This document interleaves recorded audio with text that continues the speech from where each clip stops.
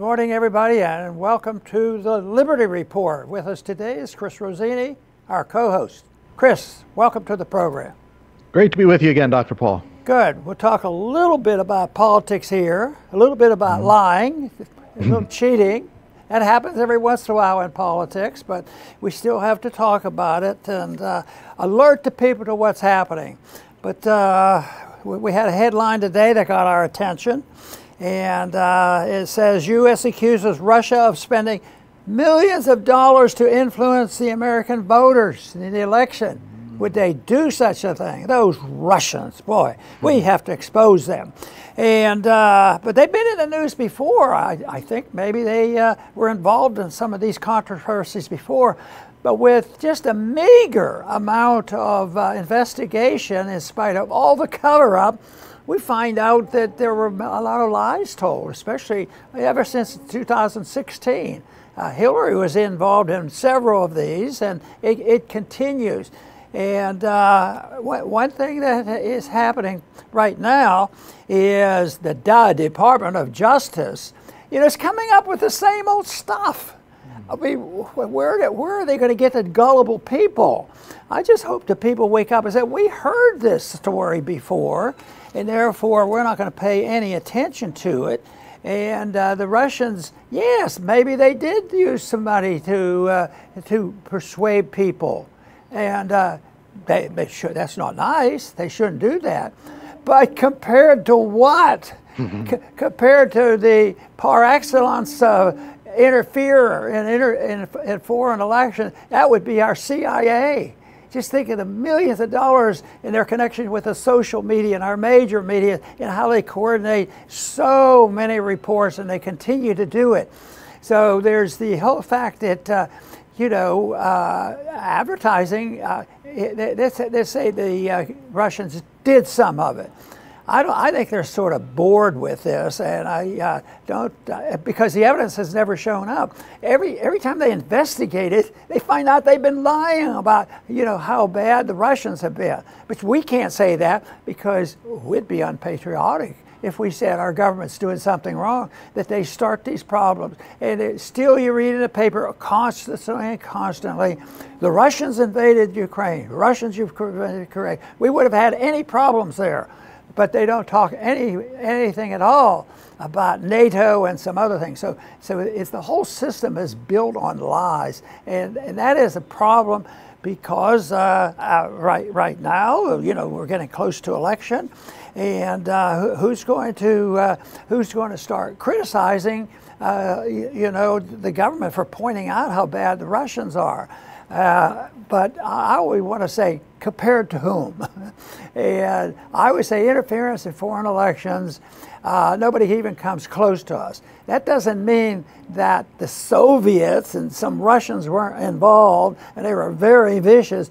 But this, I just can't get the fear built up into my system like it was when I was drafted into the military, and the Soviet system was alive and well, and there were missiles in Cuba, and the Vietnam War was going on, and all these terrible problems going on. I think things are different now, but in many ways, in one way, a little calmer, but fundamentally much worse, because we're so involved and we're facing the bankruptcy, and it's all coming together. So once again, Chris, I see this as just more mischief, and all the other problems seem to be discovered, well, they would know about them, but they wouldn't let the cat out of the bag. But it's not during or prior to the election.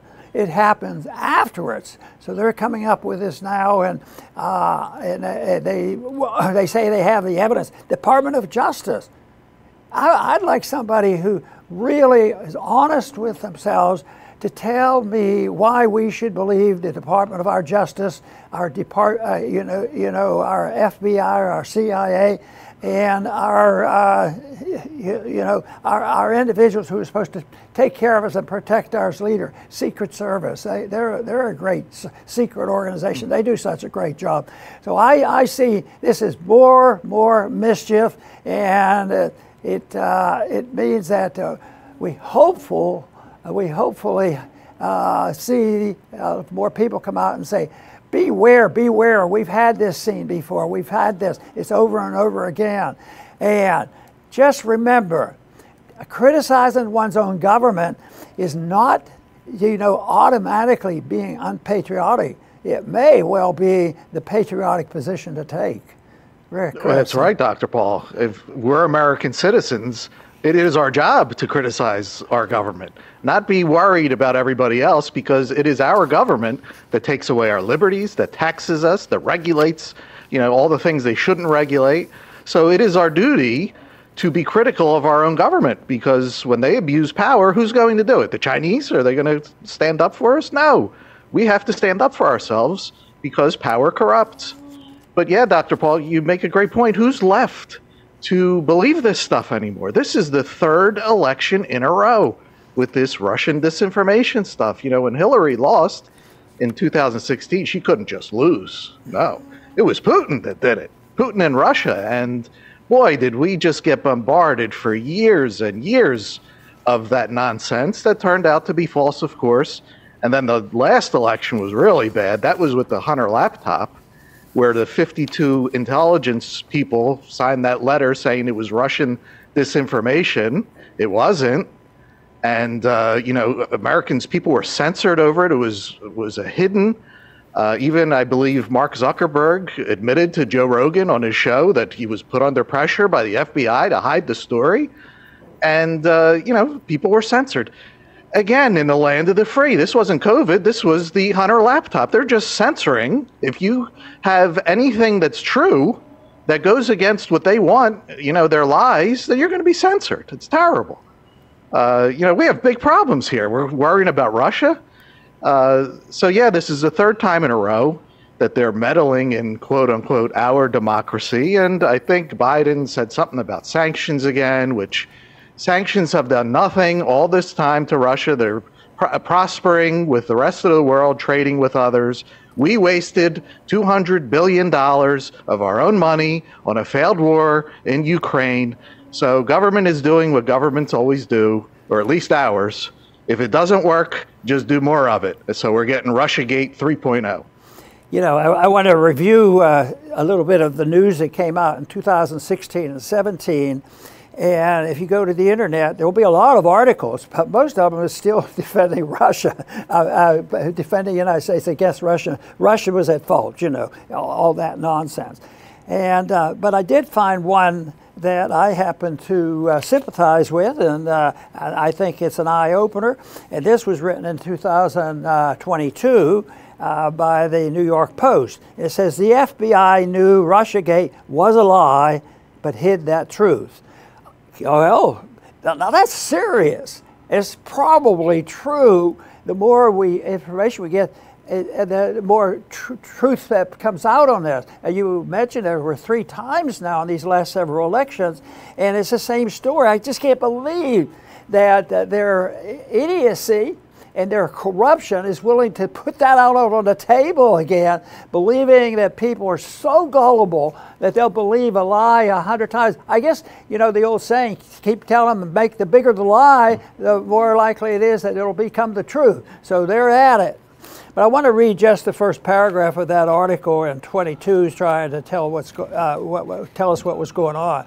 It starts with, the FBI knew the Trump-Russia collusion narrative was was utter bunk, even as it suggested otherwise to Congress.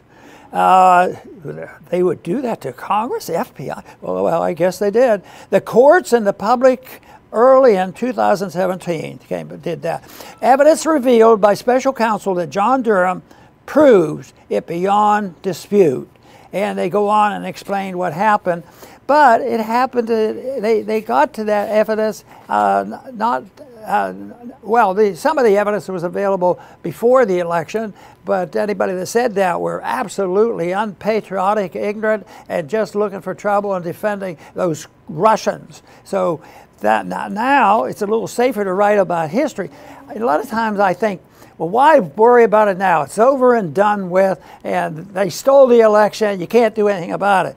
But my attitude now is that record everything. even if you recorded a month after the election, or even after they so-called got away with it, we have to at least put it down, and the people, the whistleblowers coming forth and put it in publication. But the whole thing is, whistleblowers now they've turned that word into, most people think whistleblowers are, evil people. But to tell you what, more and more people are picking and choosing to which whistleblowers will believe. And that process, I think, is very, very crucial.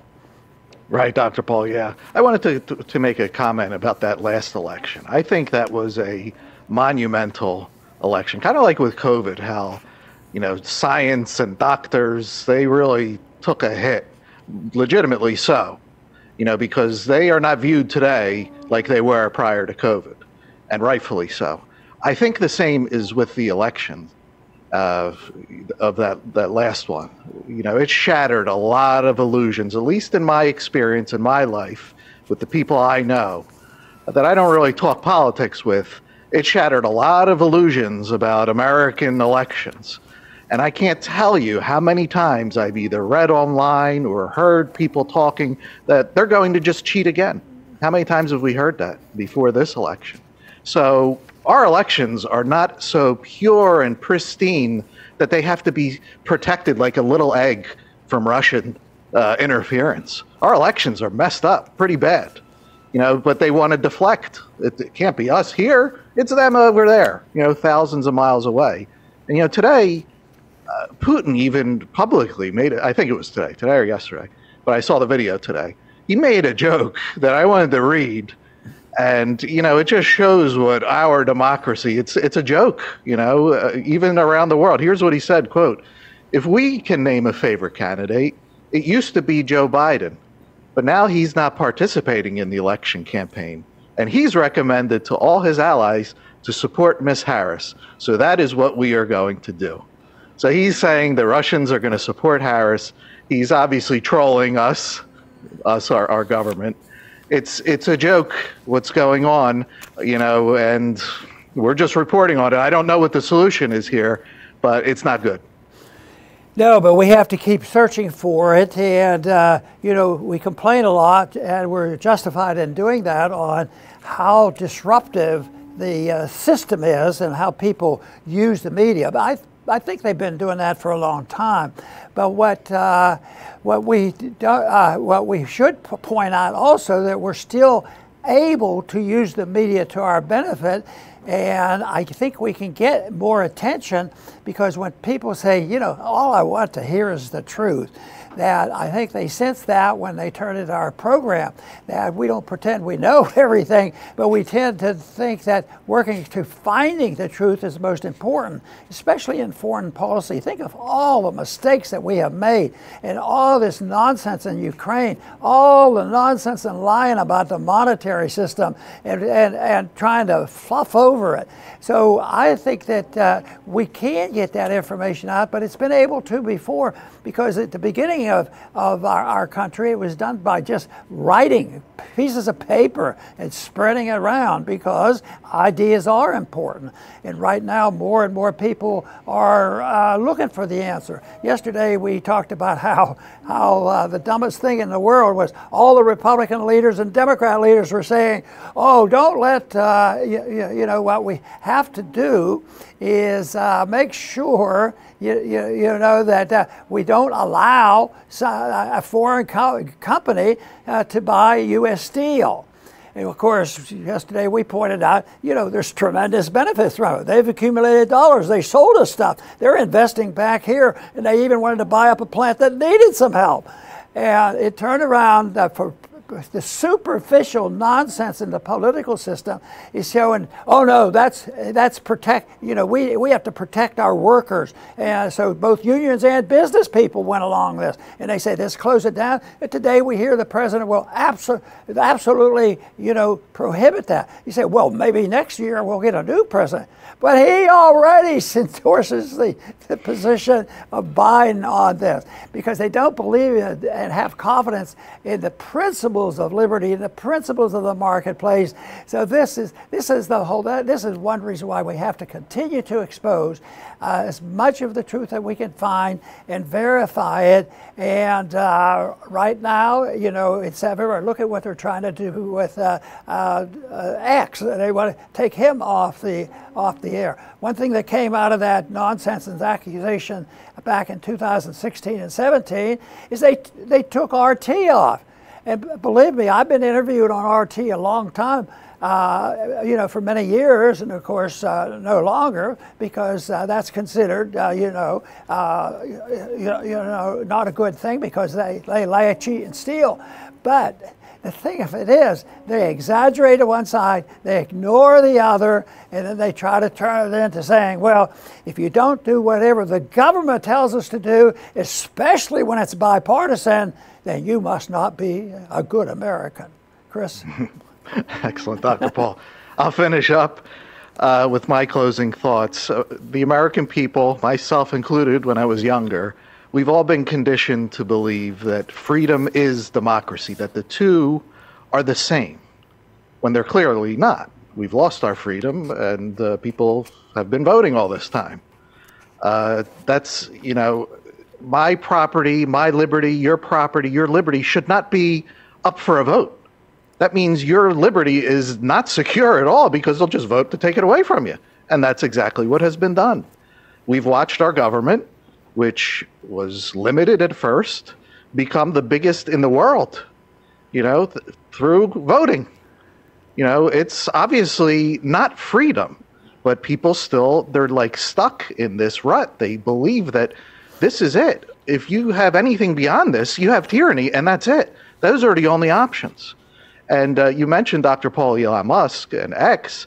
And Elon Musk, boy, what a service to humanity this guy is providing by providing free speech. But Elon Musk is too stuck in the democracy and freedom thing. He tweets about it all the time. Freedom and democracy, freedom and democracy. Meanwhile, Kamala Harris, who was elected vice president, is saying that if she's elected, that democracy, if she's elected again, she's going to go after X and freedom of speech. And Elon Musk is still freedom and democracy. Harris is telling him, I'm going to eat your lunch if I'm elected. You know, and this is the rut people are in. They can't think outside of, you know, maybe this democracy thing is not working to preserve freedom. She's going to take it away. And this guy poured $40 billion heroically into saving Twitter. So what we have today is not what was initially created. This is not what the founders made. This was changed over many years to become what it is today. And it would be healthy and wise to start thinking about how do we protect our property, our freedom, and make it so that it cannot be voted away by anyone. Very good. You know, there's a lot of evidence that our government is very much involved in internationalism and picking and choosing the dictators around the world. And we spend a lot of money, and we spend a lot of our tax money, take it from the people, and it's stolen, and then it's given to the people who make weapons and support a policy that is so dangerous. But you know, I think that a country does have a choice. I think there's always going to be activities, and I think that our country, especially in the early years, had a pretty precise understanding of the difference between tyranny under the British versus a liberty that was proposed by Locke and Jefferson, and there was a big difference. But the conflict remains. It's been there throughout history, and people do. One side will be more likely supporting truth, and the other side just supporting power and domination. Now, I think that right now we see all this activity, you know, and all the advertisement and the campaigning and all. That I can divide them in two things. They'll never be precise because they're big and they involve a lot. I think one side, basically, their goal is promoting liberty. I would put this program and the people work here in that position because we have a precise understanding of what personal liberty is all about. And it's not pure democracy. That's the dictatorship of a majority that aren't really very fair-minded when it comes to civil liberties. The other side of the coin are the authoritarians. They say, quit messing around confusing us with the truth. We really get annoyed by that. You're trying to embarrass, and you're a bunch of people who just don't love your country and this sort of thing. But they have, a belief in themselves, which is good to have a belief in yourself if you think you're on the right track. But they have a belief in themselves that they know what's good for everybody else, how people should live, how they should spend their money, how much money should we steal from the taxpayer to go and pick and choose people around the world, which is impossible. We don't have the moral or the monetary authority to do this, or the constitutional authority to do this. So I know it's simplistic to say you're either for liberty or authoritarianism. It's modified by the sake that nobody knows what perfect liberty is all about because we're all human beings. And we don't, everybody seems like they have a little bit of authoritarianism in themselves, and the people who really support it are the believers that they can substitute all this notion about the moral benefits of telling the truth or not. So I think that when we do this, it makes it easy, and for me at least, to pick and choose and say, boy, in politics, what are you going to do? What are you going to do about our troops in the Middle East? Well, and throughout the world, and when we were in Vietnam and all these things, that's very complex. I know what you want to do, Ron, but holy man, that's not going to happen. But my answer is not complicated. With ideas and weapons and troops and money, we have marched in to all these countries and have caused havoc. We have not solved the problems of the world, nor the needs of the American people. And the needs are having freedom and for people to make up their own mind and their own decision. So I think there's a big difference between the two, and that's why on our program here, we continue to promote the cause of liberty because we believe it is the road to peace and prosperity. I want to thank everybody for tuning in today to the Liberty Report. Please come back soon.